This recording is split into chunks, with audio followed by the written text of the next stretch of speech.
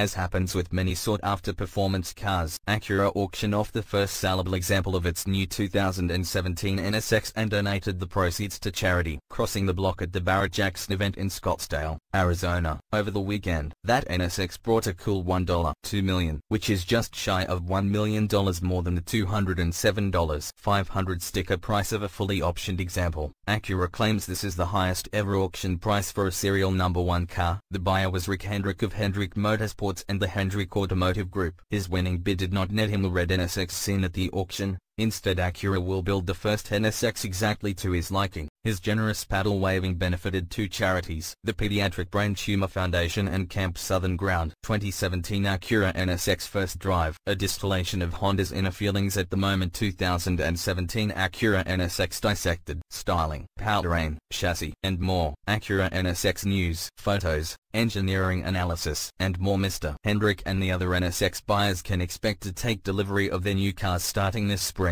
How much retail buyers will have to pay over and above the $157,800 base price of the new sports car will be up to Acura's dealers.